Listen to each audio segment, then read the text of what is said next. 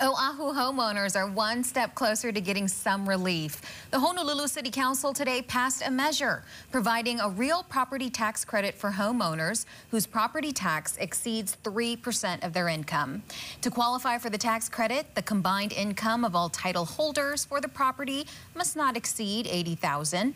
The council also passed another measure increasing the exemption amount from $100,000 to $120,000 for owner occupants.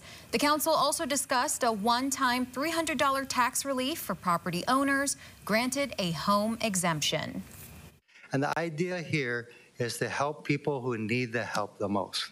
We want to make sure they can stay in their homes.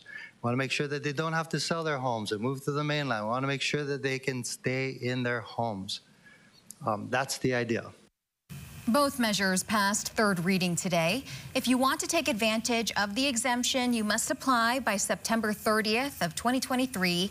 The new law goes into effect January 2024.